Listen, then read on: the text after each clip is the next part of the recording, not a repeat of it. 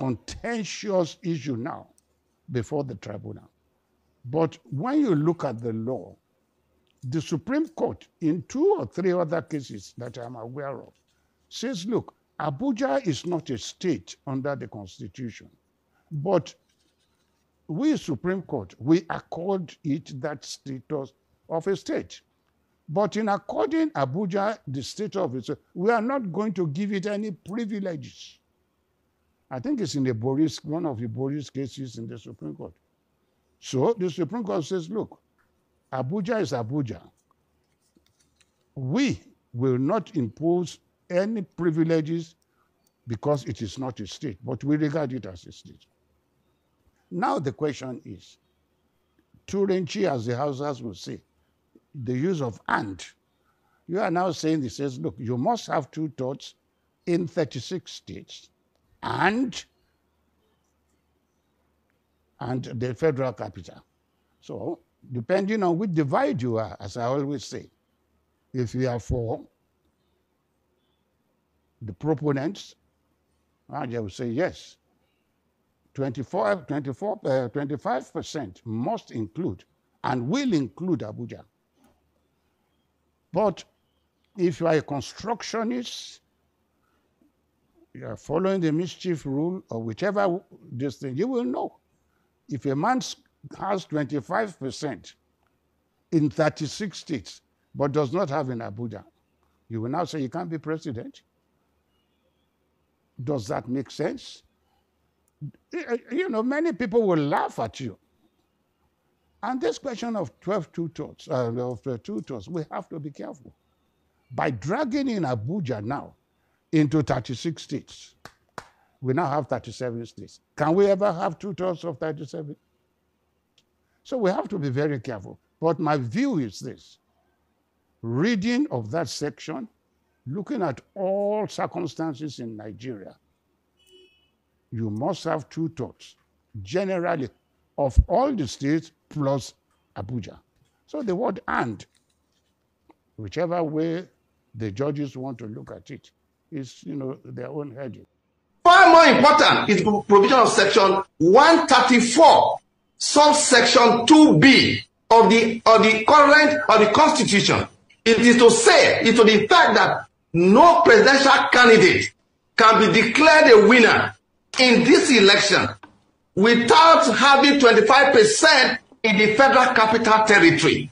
That is very important for the whole world to know that tomorrow's election, whenever to be finally declared, apart from having 25% in 24 states of the Federal Republic of Nigeria, the federal capital territory is like a compulsory question. You can answer all that question. But federal capital territory, without having 25%, you go nowhere.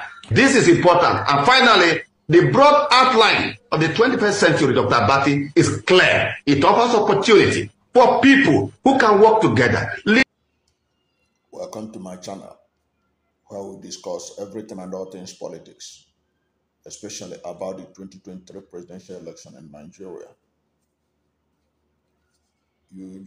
One of the videos you watch is the senior advocate of Nigeria, Robert Clarke, who is believed to have worked with Bola Ahmed Tinubu as one of his team of lawyers in Lagos State. He has, as usual, slammed those of us, because those of us who are agreeing with Mike Ngini,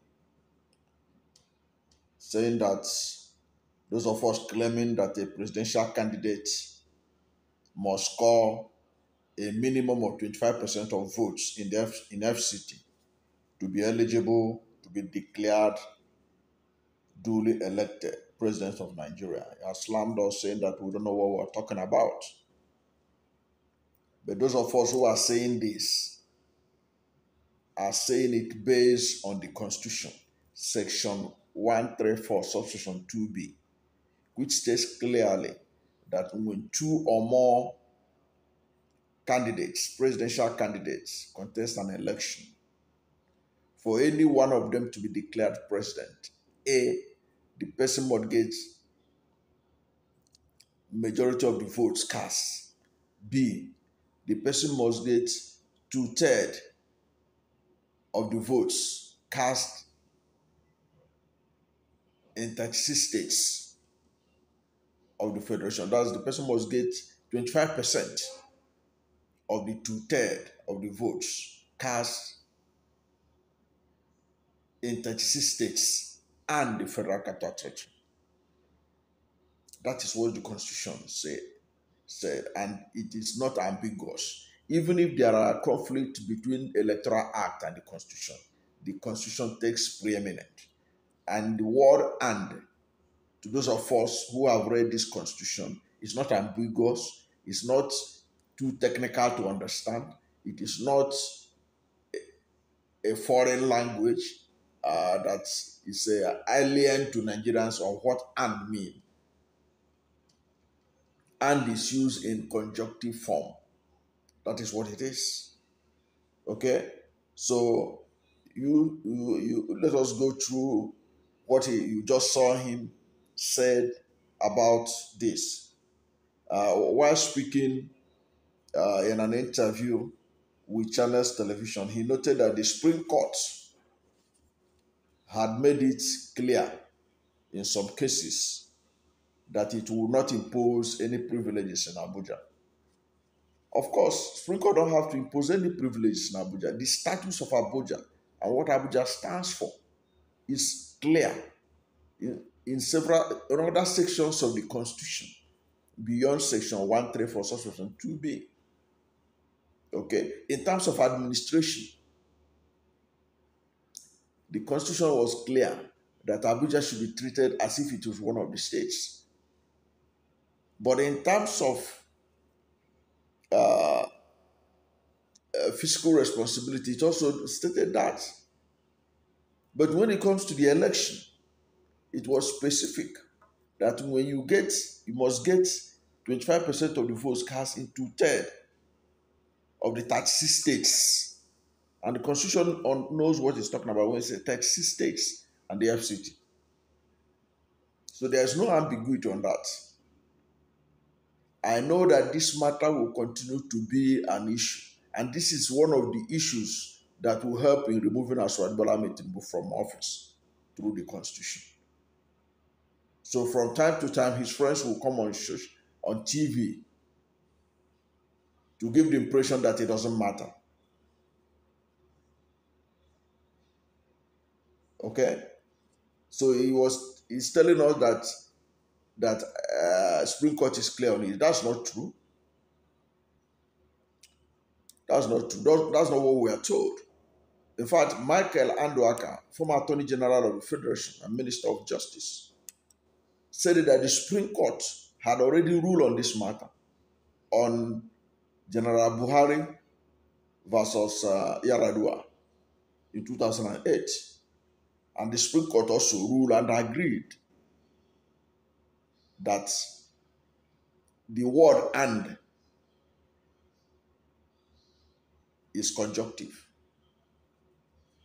So he was clear about it.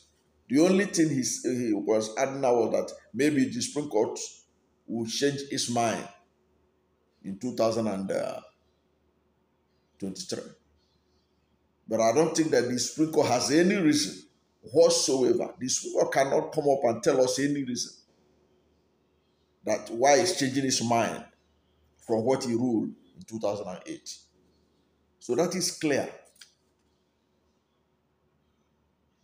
So people like Robert Clarke cannot come and deceive ordinary Nigerians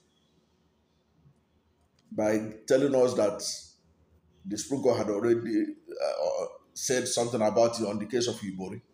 What is Ibori looking for that they need interpretation of the status of Abuja?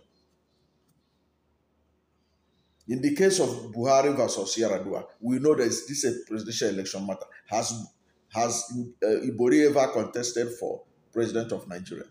And to the level that there is a need to interpret the status of Abuja in a case that concerns Ibori.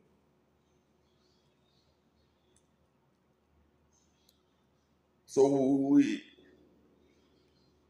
don't want those kind of people creating ambiguity where there's no ambiguity at all.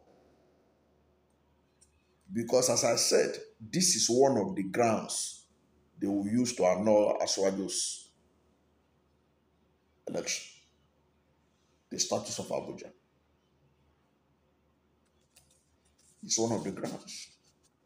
This is a ground that has nothing to call witnesses. It doesn't involve INEC throwing itself into it.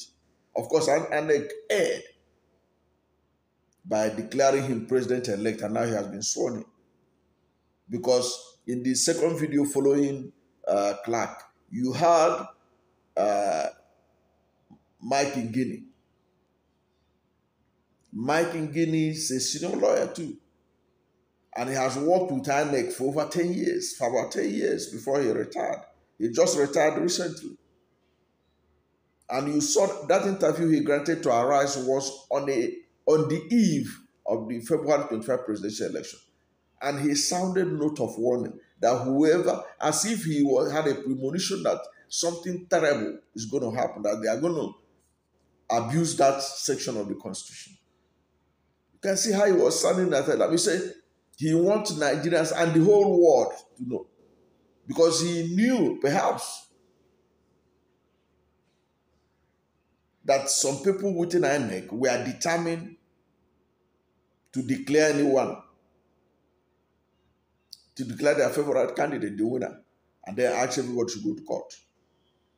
And he knew the strategic importance of FCT. He sounded a note of warning that nobody could be declared the winner of the election without getting 25% in Abuja.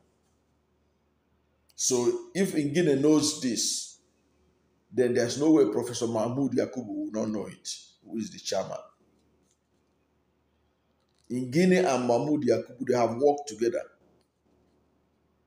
while Ngine was the resident electoral commissioner in Akwa Ibom State. And Ngine knows what he's talking about when he said that getting 25% in Abuja is compulsory. It's like a compulsory question that must be answered. Is Nigeria not a country of laws? Ordinarily, by that declaration of Aswad Bola Ahmed Tinubu as the winner of the election, without regards to the FCT, if Buhari, who was president at the time this thing happened, was really a man of integrity and he's not corrupt, he ought to have ensured that Mahmoud Yakubu was sacked. He would have ensured he was sacked for sabotaging the election. But instead, Buhari was celebrating the election as if it was the best thing since sliced bread.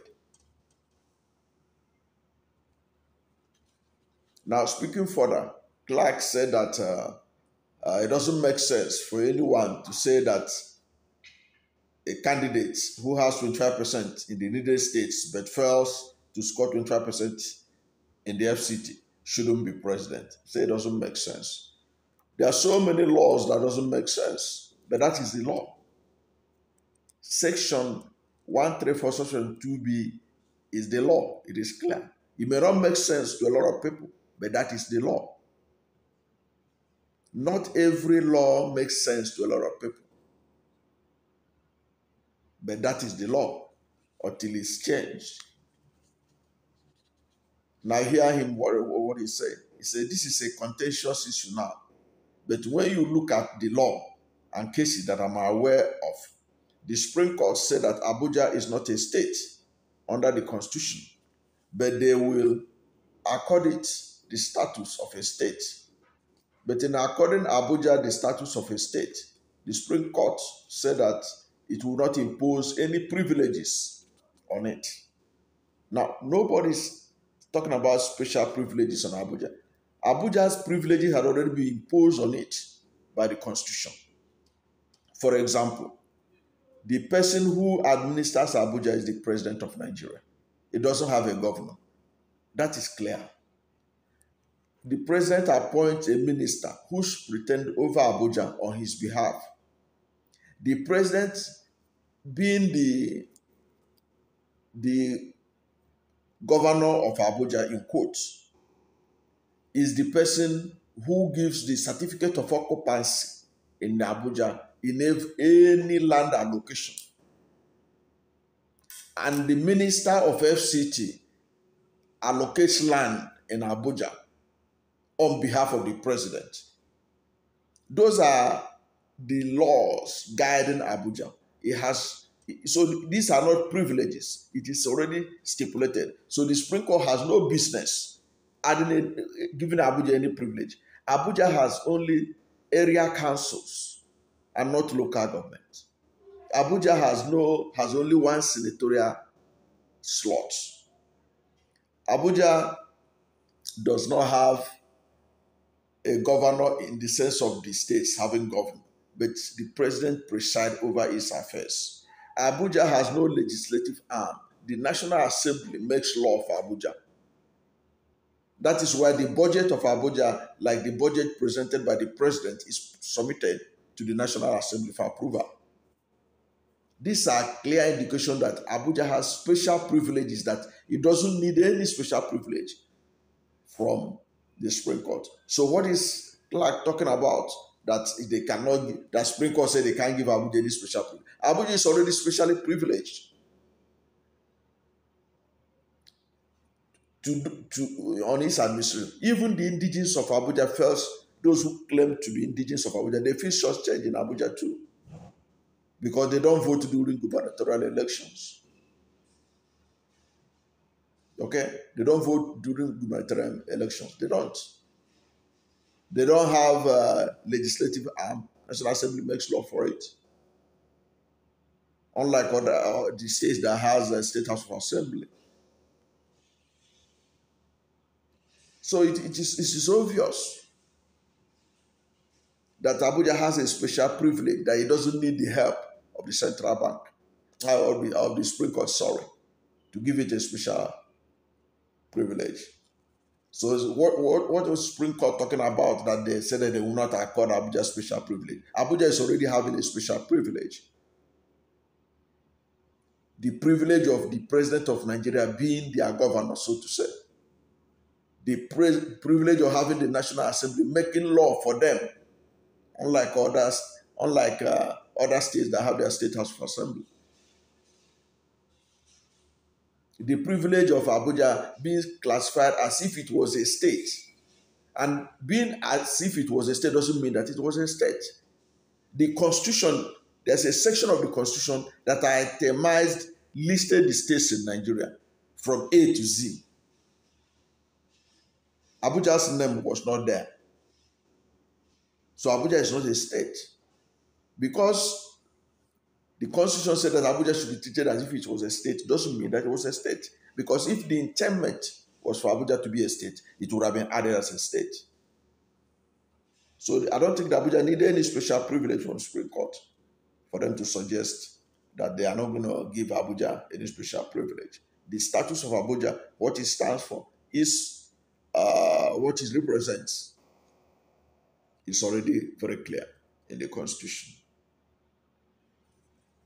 And now he went on to say that if a man has 25% in 36 states, but does not have it in Abuja, would you say that he shouldn't be president? He shouldn't be president.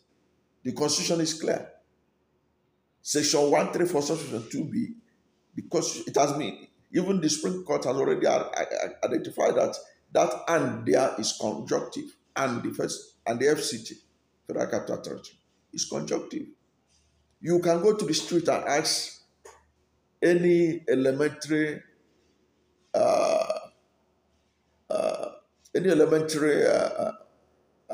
person on the street, common man on the street, and ask, what do you mean by and? What is the meaning of and? That you must have A and B, and okay, you must have 1, 2, 3, and 5, and 4. What does it mean? Anybody can go to the nearest primary school, go and sample the views of children. They know what and means. I want you to buy for me. You want to send an errand to a child. I want you to buy bread, sugar, and milk. The child will get the message. So Robert Clarke cannot come and deceive Nigerians by pretending as if he doesn't know what "and" means. So since that section of the Constitution is very clear, if you have 36 states, if you win 36 states, you didn't win FCT, you will not be president.